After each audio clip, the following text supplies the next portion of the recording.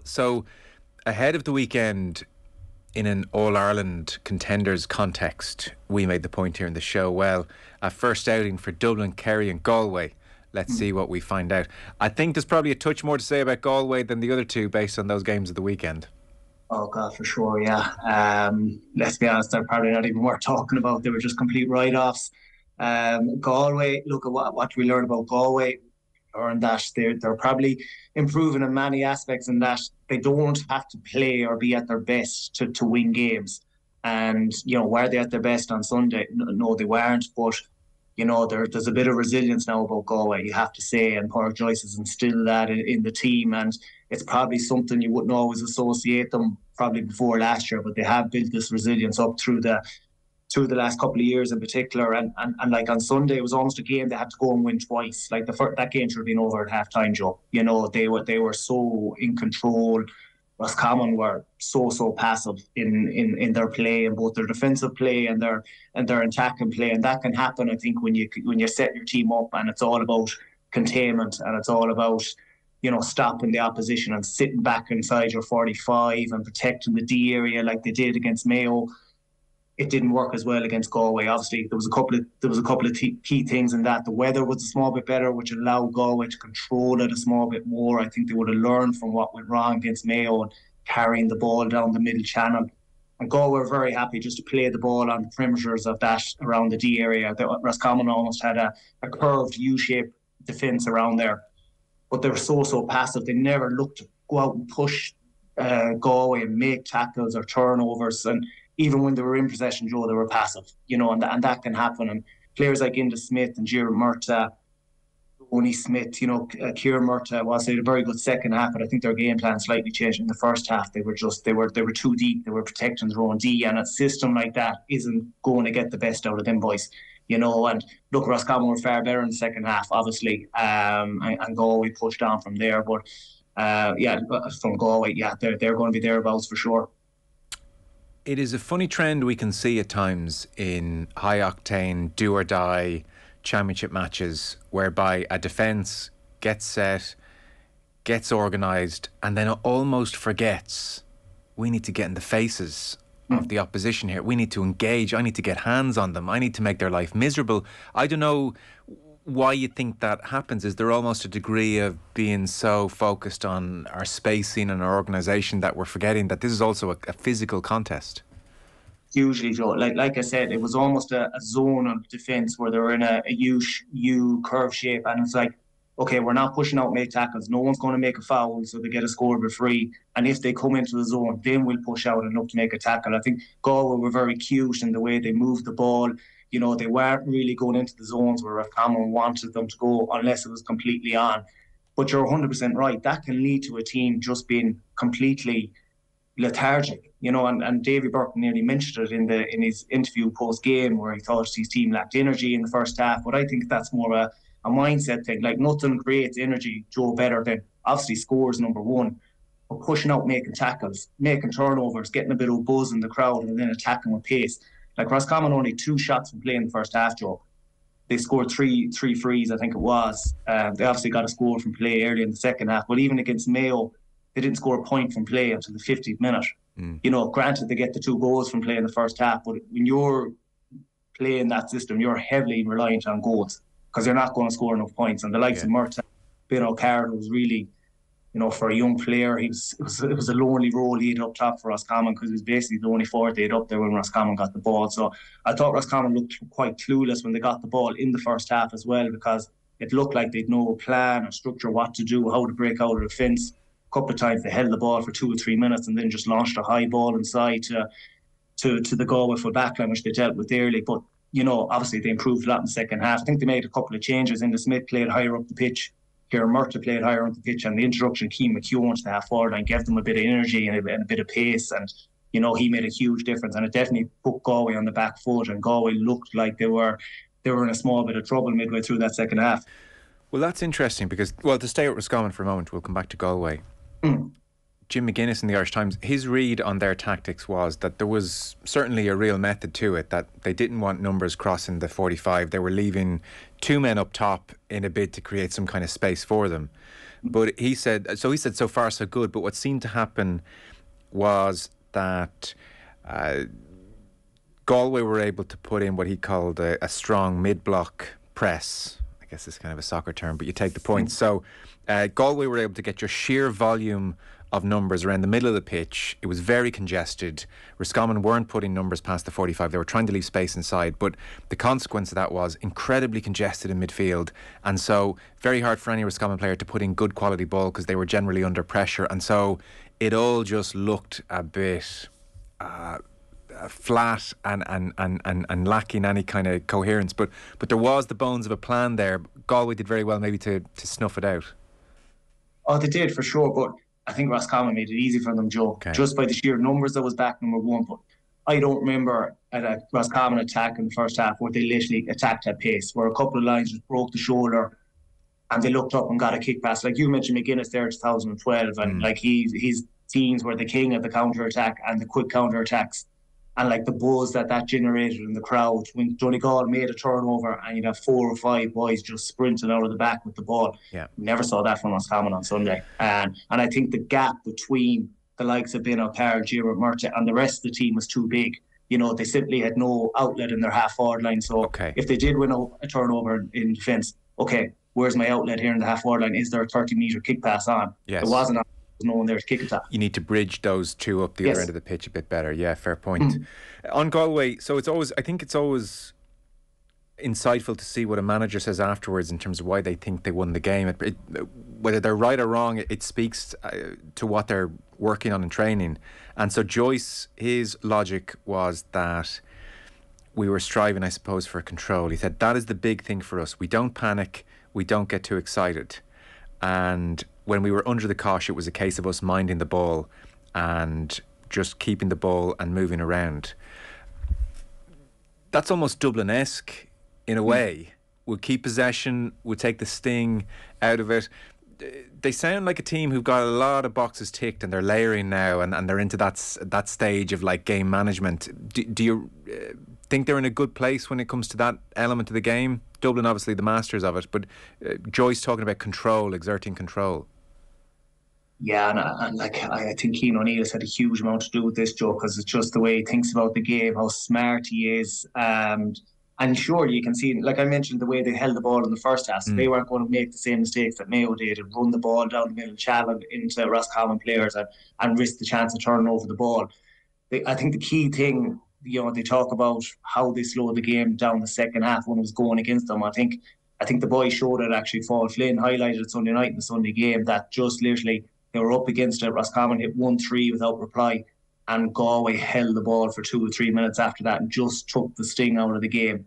And I think they got a score then that just settled them down, and they managed then to get the momentum back that they'd lost during the first half. And yeah, you're right. It's elements of Dublin. It's elements of a team that know what they're doing, that have a plan, and have confidence to carry out that plan as well. And have the belief in what they're doing. So Galway are a serious prospect, there's no doubt about it, Joe. They have the elements, and Burke and Cook, you saw what they brought to the table, especially Burke the last day, and John Maher in midfield looks a real fine. Like, it's going to be really interesting to see when Killy McDade now is back fully fit, where he's going to fit in, because Maher he was brilliant in the league final. He took out Matty Ruan, took out Inda Smith the last day from midfield, so that's 2 serious things to have in your CV so early in the year. So it's going to be really interesting. Will McDade be an impact sub now, or is he going to come in somewhere else in the team? Back in the day, when Dublin kept the ball for 2, 3, 4 minutes, made the pitch big, and it finished up in a score, that always struck me as so demoralising for the opposition. Oh, yeah, sure it was. Yeah, you bring back bad memories now. It was. And almost the harder you try to make them not score, the worse it was, and the longer it went on. So if it was a short period of time, it nearly wouldn't be as bad, but you could feel the sense in the crowd that they were trying to get the shot off, or they were trying to work the ball to a scoring zone. And once they got there, then, because you would felt like you were chasing that ball for 2 or 3 minutes, and the energy be nearly zapped from you by chasing them around the place for the 2 or 3 minutes. So when you got the kick out, then they were naturally all pressed up the field against you as well, and they were putting the pressure right back on you again and trying to win the ball. And I think Paddy Andrews speaks very well of this on the football pad. That's what they do. They'd held the ball, so everyone gets up the pitch then. and then they press the next kick out, and you're right back under pressure again. So to follow that kind of theme of control, which is where Galway are striving to get to with a view to an All-Ireland final, the lads in the football pod, for instance, were talking about Shane Walsh, who is mercurial and brilliant, but he is prone on occasion to playing a crossfield ball that isn't on and give away possession. And Paddy Andrews made the point, if that happened on a Dublin side, there would be war in the dressing room. It's just unacceptable. That kind of a decision, that kind of, you know, you're Walsh, you're capable of anything, you see it, it's on, you probably could pull it off, and then you don't. That kind of a moment can cost you a game when we get into the business end of the championship. So where are you on that balance between like allowing a Walsh to express himself, but also like cooler heads have to prevail here? This isn't about just expressing yourself either. And Joe, I was in that exact corner last year against Armagh where Walsh tried that kick pass across the field, and Armagh come up the field, get an equaliser, and the game goes to extra time. You know that was the fine margins we're talking about that game. He tried something similar the last day. It didn't have the same results or the same consequences, should we say? But sometimes, you know, it would be interesting to see what happened after the game. Is that spoken about when they were back to training? Well, probably back to training tonight or tomorrow night. Will that be spoke about? And sometimes the best thing, Joe, if that does come from the players rather than Pádraig Joyce, you know, picking out in a video analysis session. If it was the likes of a Colm or John Daly and a Conroy standing up in a video analysis, say, look at lads, Shane, you can't be doing this 5 minutes to go in a game, a risky crossfield ball, and us a chance of giving the team a counter-attacking, but a chance of counter-attacking us. But the other side of that is Walsh the type of player who takes that in, or do you want to take that away from him either? You know, it's a fine balance, because you know, if you go back to the All-Ireland final last year, some of them shots Walsh took on, you know, if a normal guy, you're telling him not to take them on. You know what I mean? You're saying they're outside your scoring zone. Some of them shots are madness, but Walsh is the type of player that can land them. So it's a fine balance, because you don't want to take that kind of genius from him too, you know. But obviously, it has to be a bit more control for sure. Yeah. And I suppose game management is the key thing here, the times of the games that it's happening. Is it your sense that you know, some are more equal than others, even on Mayo teams? Are certain players more allowed to shoot from certain positions than a Colm Boyle might be? For sure, yeah. Well, look, you always hear the famous phrase, get your shooters on the ball at the best time. So if you need a score the last minute of the game, you're trying to get the ball to Killian O'Connor. Yeah. You know, you're trying to get the ball to Andy Moore, someone who's an 8 out of 10 or a 9 out of 10. So that's kind of obvious. If Killian tries one on his left foot from a bad angle from 40 metres, afterwards, is there a degree of, you're Killian, if you thought it was on, or is there still room to go, what are you thinking there? Come on. Yeah, I suppose it depends on the scenario and the game. If you're talking about an All-Ireland final, it's the last kick of the game. Like, remember the one Killian kicked to level the one in 2016? It was pretty much the last kick of the game. Like, it was a difficult kick in horrible circumstances. Colm Boyle's not allowed to take that on. I'm not taking it on anyway, Joe.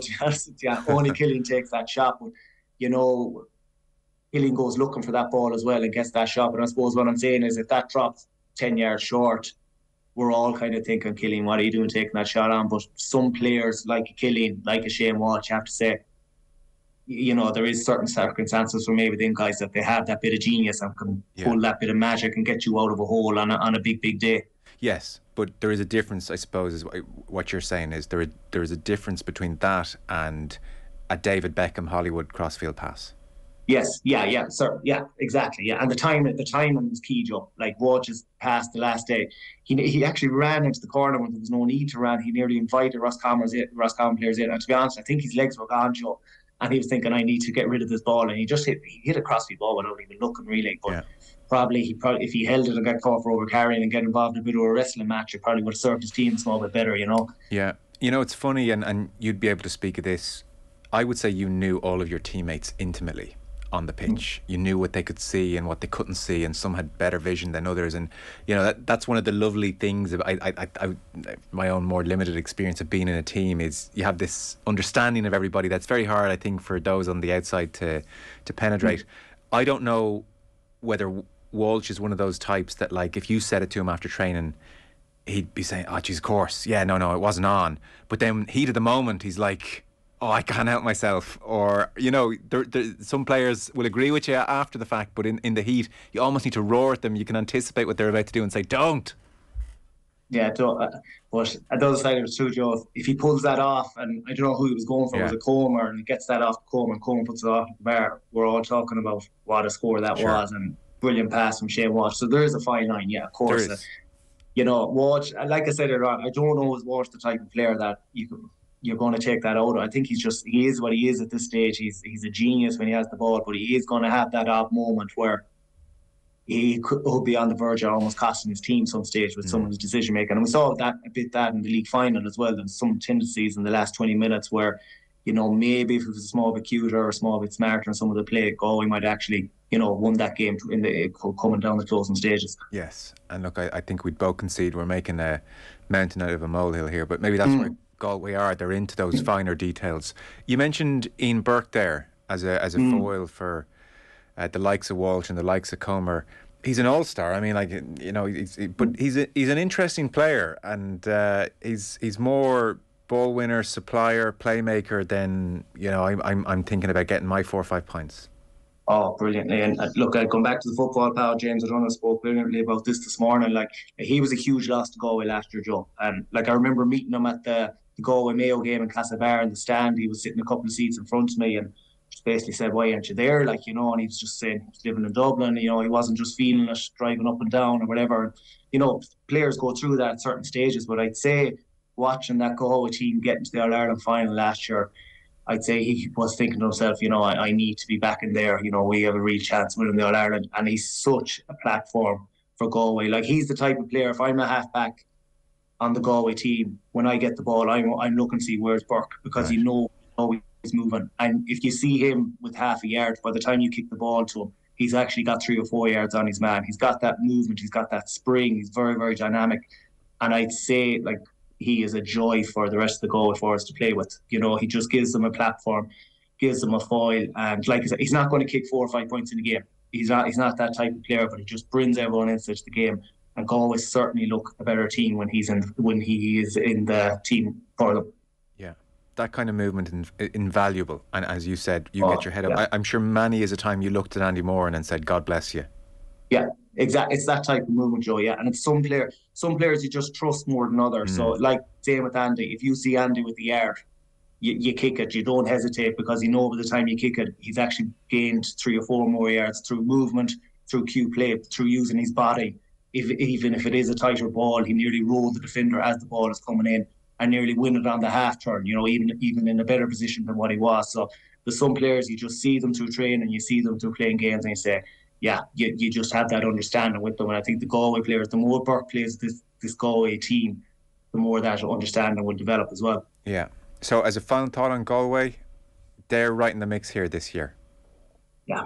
Yeah, no team will want to play Galway later on the year, Joe. Absolutely. I'm including like Dublin, a Kerry, a Mayo, you know what I mean? They're all 50-50 games. But Galway definitely have the ammo. The one thing about Galway I'd slightly worry about is the loss of Liam Silk. I know Molloy is just coming back. It'll be interesting to see, does he get, it's very tight season for him to get back to fitness in short term. But Silk is a huge loss. Like, Kelly's obviously a man marker. Jack Glynn is a man marker, but he had a really tough time in Murta. But I'm just thinking of the Doublers and the Kerrys later on down the year when you need the big defenders to do the one-on-one matchups. You saw what Silk did at Sean O'Shea last year in the final. He had a brilliant game. So that loss just might come back to bite them. If I'm Pádraig Joyce and nearly heading on a plane to New Zealand and getting them back, and say, we're going at this for 3 months to win the All-Ireland, because he literally could be the difference. But they're right up there, Joe, yeah, for sure. Dublin 4:30. They scored 15 points in the second half, so they eased off a touch. So this was, akin to before standards started slipping, Dublin would just rout teams because everything was just in such fine working order. But even that's reading too much into what we saw, really.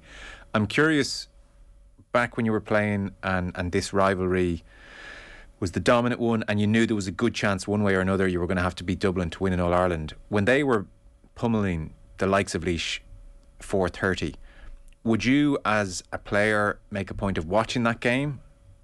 As a group, would you ever discuss or watch that game? Or was it completely just disregarded as utterly irrelevant? Like, for the neutral, for me, it is irrelevant, really. Would you guys have looked to take something out of it? Will Kerry and Galway and the rest be looking at that game in any way closely? I wouldn't imagine, Joe. No, like you referenced when we were up against them, like these hammers in Leinster especially was a yearly thing. So where are you looking hugely at them? No, it was more kind of from a quarter final on, when you might be meeting them or when they're playing against better teams, when you could see patterns their play. But look at the last day, look, very disappointing for Laois, number one. Dublin, it's interesting. I know it's Laois and I know they're not going to be hugely challenged against Laois, but that moment Kilkenny hand passed the ball over the bar against Derry and in Celtic Park, like they scored 10 goals in 4 games since that, when they weren't scoring a huge amount previously. So I just wonder, is that a change in their mindset, even against the likes of Laois? They scored 4 against Derry, who are notoriously hard to break down as well. Like, so I'm just wondering, is that a moment now when they're saying, if there's half a goal chance on or half a snip, we're going for it? And they might feel they need that rootless streak back in them to go and win the All-Ireland and win the big games down the line against the Kerrys or whoever is the Galways or the Mayos.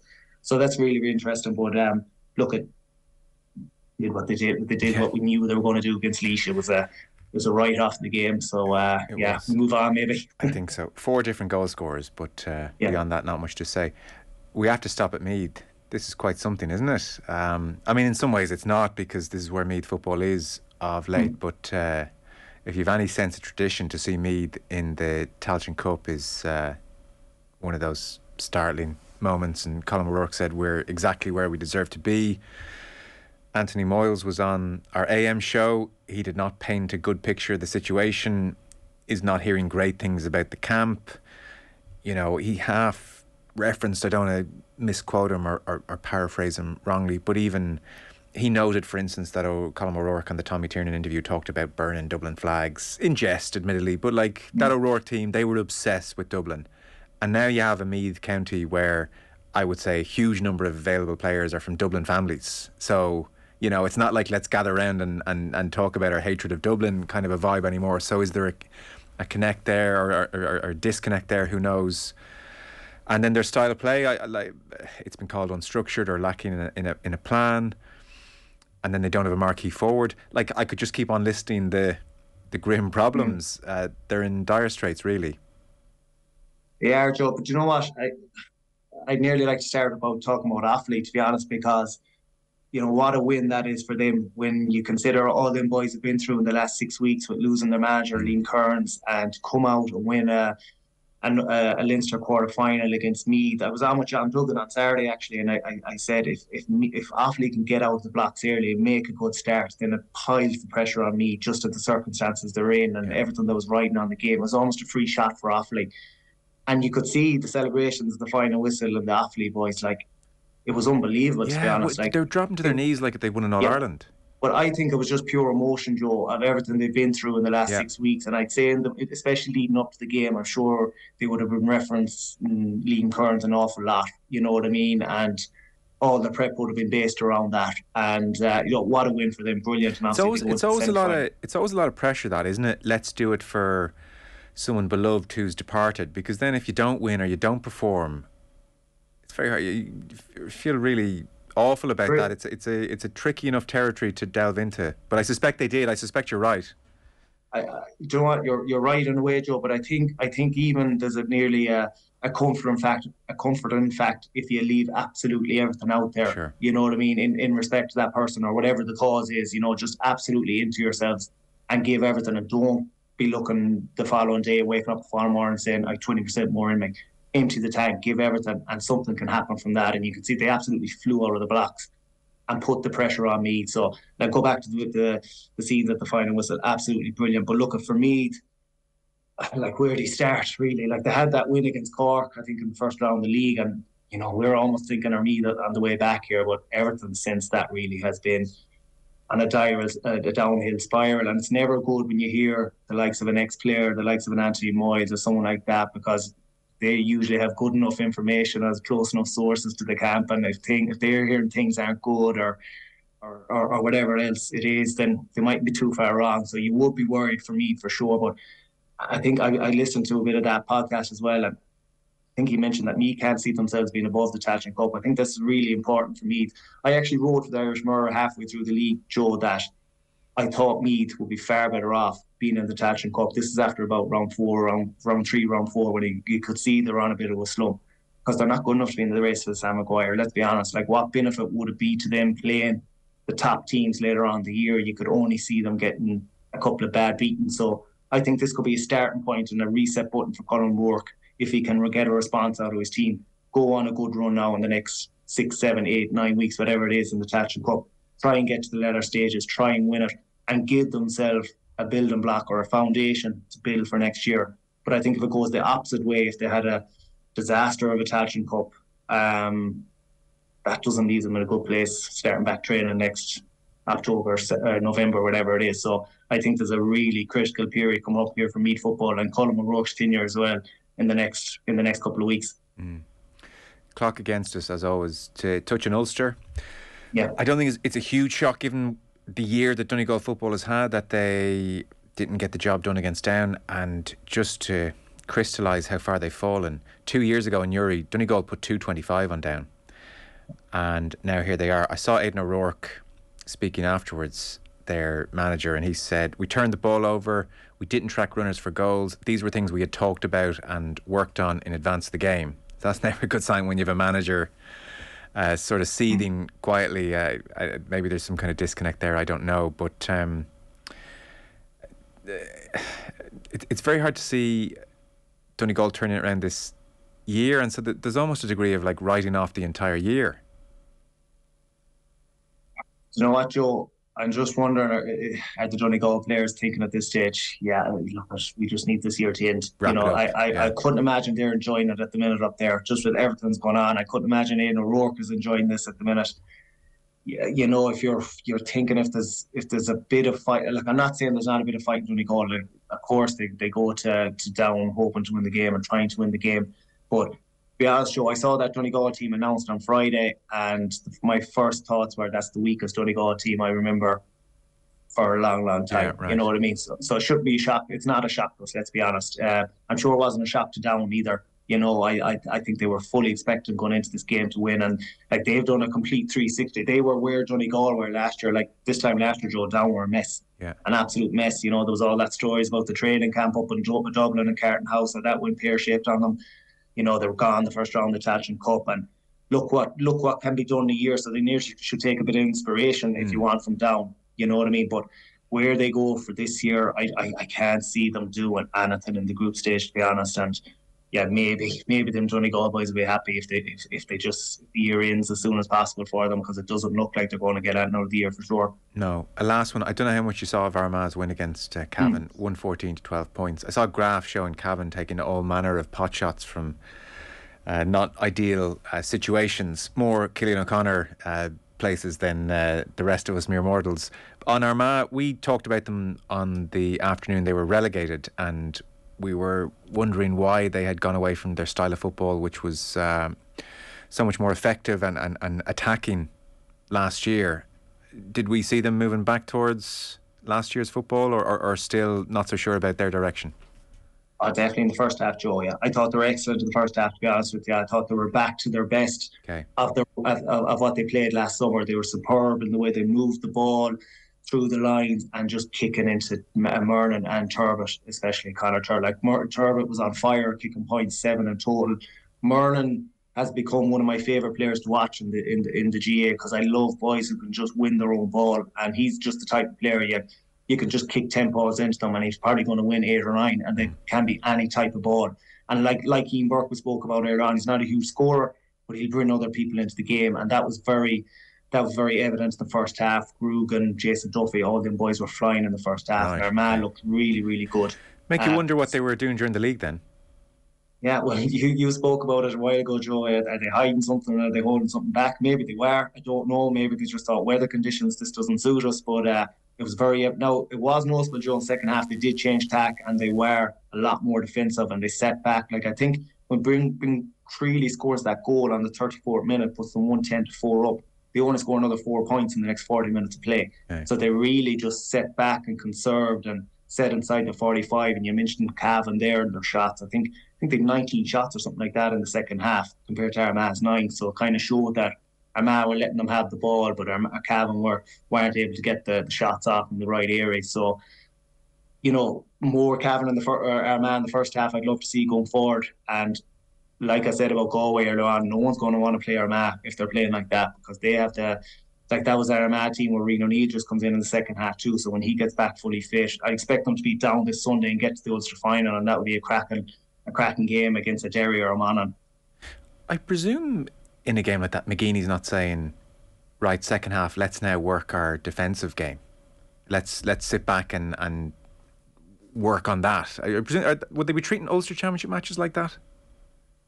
It's very difficult to know, Joe. Like, what changed for them is they certainly gave up a lot more possession, and they definitely did sit a lot more. I can't remember any really flowing counter-attacks or times when they kicked the ball inside, like they were doing in the first half. There was a small bit of a breeze, but nothing really that was worth talking about, or nothing that was heavily referenced on the GA goal coverage. So, what it was, I don't know, but the fact that Cavan were so dominant in possession has to lead you to say, did Armagh just say, right, we're just going to sit in here now and swab it and try and hit them a bit on the counter-attack? Yeah, maybe. I'm sure there's still a bit of shadow boxing going on at this stage of the year.